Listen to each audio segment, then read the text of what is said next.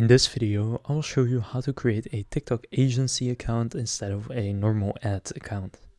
So to do this, you may already have a TikTok Ads Manager account. What you want to go and do is in the top left, just click on the three lines and to go and head over to the Business Center. Now, if you haven't yet created your business TikTok account at all, then through the link in the description, you can do it for free and you will even receive some ad credit after you create your account. Now, when you are creating your account, you will still see this. So from here, just going to click on Create New. Although for you, it may just take you directly to this page right here, since you won't have an account yet if it's the first time.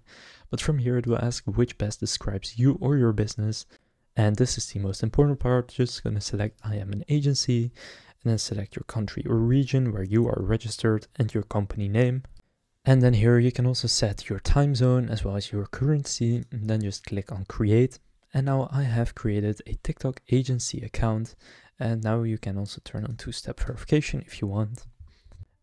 And you can now see that you can start building your team, you can create an advertiser account, and you will now just have your TikTok agency account. If this video was helpful, please consider leaving a like and subscribing to my channel. With that being said, I will see you in the next video.